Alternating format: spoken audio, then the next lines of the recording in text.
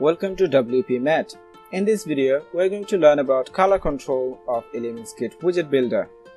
Using color control, you can change any kind of color dynamically.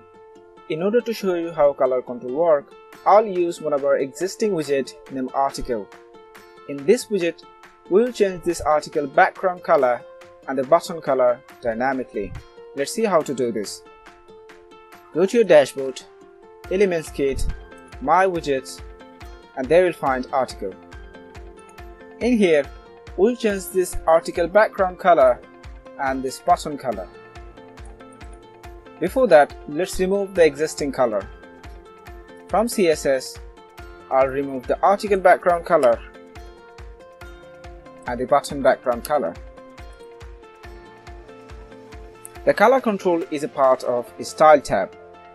So let's add the color control into this Style tab. Search color, drag and drop. After that, you'll find a new variable named color. Now let's see the options. In the first options you'll find is the label name. Let's change the name as background color, and I'm giving the name as color underscore article. There you'll find another option named alpha. This option is used to implement color opacity, and there you'll find the default color. Right now is #000, which means black, and there you'll find the option to show the color label and the label block. And you'll also find another option which is CSS selectors. In color control, you can apply the color by using inline CSS, or if you want to use the color using selectors, you can do it. Firstly, we'll add the color control into this article. So let's write style equal background color colon our variable. Here the variable name is color article. This variable name change according to the name. Make sure you have cursor here, then click color article. After that, click save, go back to your font page and refresh the page. After refreshing the page, click on your widget, go to style, and there you'll find the background color. Here you can see we don't have any title name, it's getting the default title. We will talk about it. Now let's change the color. From here, I'm giving the color as green. You can also change the color opacity using this alpha. Let's decrease it, and you can see it's working now.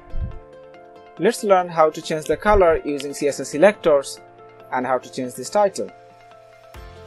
And this time we will work with the button. Again, go back to your widget page, and this time we'll work with the button. To do this, in button we need a selector. We are using a class here. I'm giving the class name as color underscore button.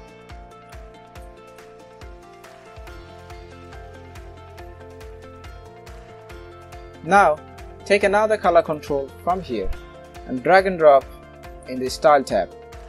Now let's change the title. I'm giving the title name button color and the previous title name wrapper. Alright, now go to the button color, and there you will also find the similar settings like label, name, etc. Now go to the CSS selectors part and click Add Item. In the first box, you need to provide your selector, and in the second box, you need to provide your property and value.